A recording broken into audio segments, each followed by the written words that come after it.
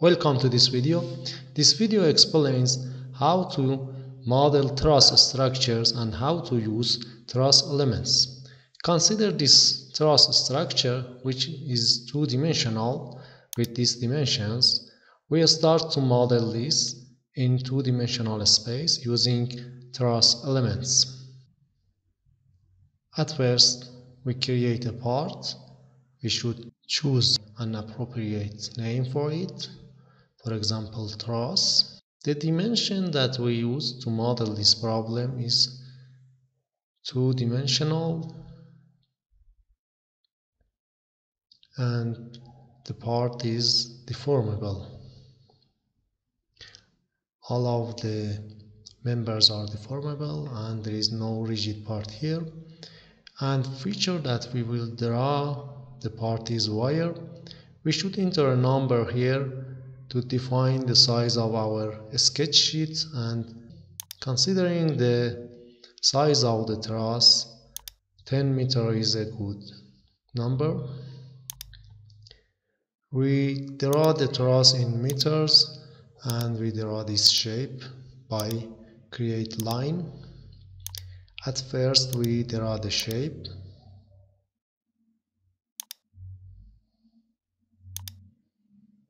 and then apply dimensions to this shape. Every member has 1 meter length.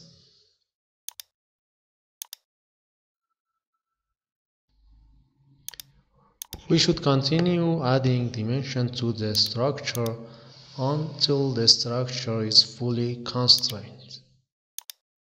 If we add dimensions more than required, the structure will be over-constrained and the color of the dimensions show this. We can delete the extra dimensions and continue modeling the problem. Now we construct the structure in part module, and we can go to the property module and create material. The material is steel and the problem is linear elastic. We define from mechanical elasticity, elastic constant. The material is isotropic and linear elastic. We enter the Young modulus in Pascal because the dimension is in meters. Then we create a section.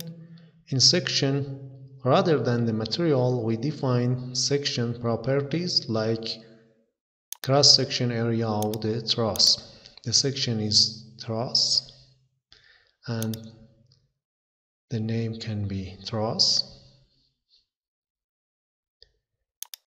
And then we enter the cross-sectional and material.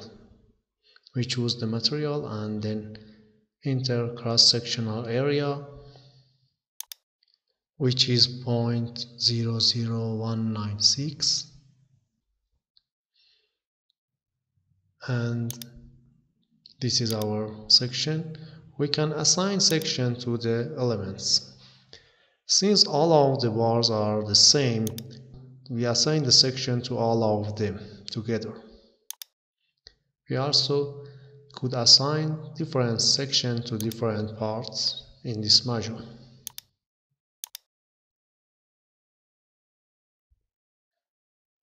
In the next module, which is assembly, we enter our part as an instance.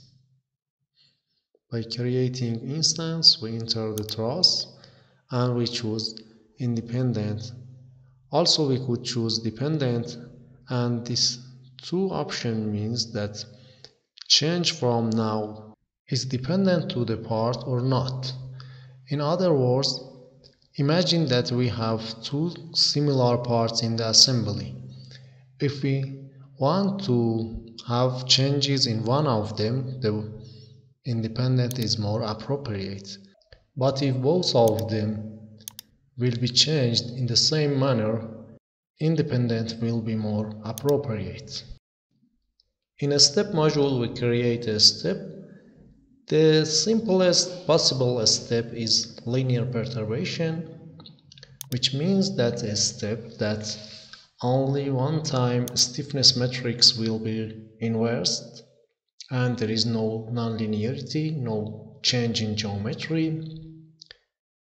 Very simple step without setting, and nonlinear geometry is off in this step.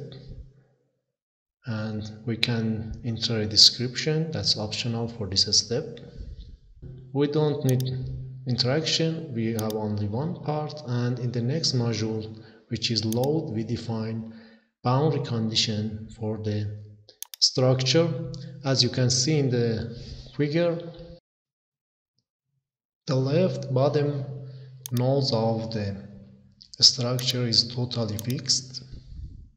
We can use pinned or incaster. These two options are equal here because rotation has no meaning in the trusses, and we also can define a boundary condition for the right side. In the right side, only the vertical translation is fixed, and we can choose Y symmetry. Here also rotation has no meaning. Then we apply concentrated force to the structure in the middle of the truss. We have a concentrated force downward. Therefore, we enter in the second direction minus 10,000 Newton. And then we can go to the mesh. In the mesh module, at first we should define the size of the elements.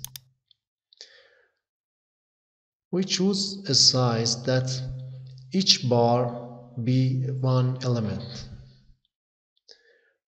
Each bar is 1 meter, and we should enter 1 meter or a larger number for element size. Therefore, each element equals 1 bar, as you can see in the structure. And then we can set the element type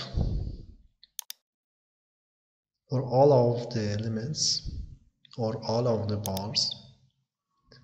We choose a standard element and linear, and we can choose beam or truss, which in our case we prefer the truss elements that has only axial force, and truss elements has no complicated setting. Then we can mesh the part.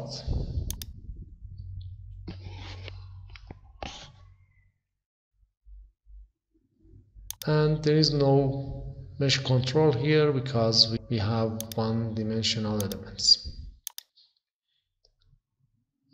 After that, we can create a job. We should choose a name for the job, and name of file is that the software will construct for us is related to this name. And before submitting the job, we should define a work directory for the software to create files in that directory. You can change this directory and then click OK, and then we can submit the job and see the results. As the job is really simple, linear perturbation, there will be only one increment for solving this problem, and time has no meaning here. Only one time inverse of the stiffness matrix happens, and we have one increment with one attempt or iteration in this case, and we has no time. You can see the result here. Then we can go to the visualization module by clicking results, and plot the deformation of the structure. Here the deformation is too much big, and if this deformation is real, that means that our problem is not linear.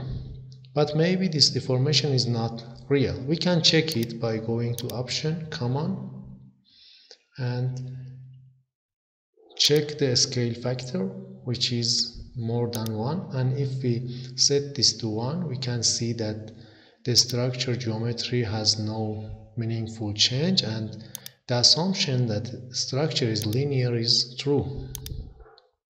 Now we can see other results, other outputs of the problem. For example, we can plot S11, which is stress in each bar, and we can see the amount of stress. Here is pressure, and red bars has tensile stress. Thank you guys for watching this video. If this video has helped you out, please let us know by a like or by a subscribe.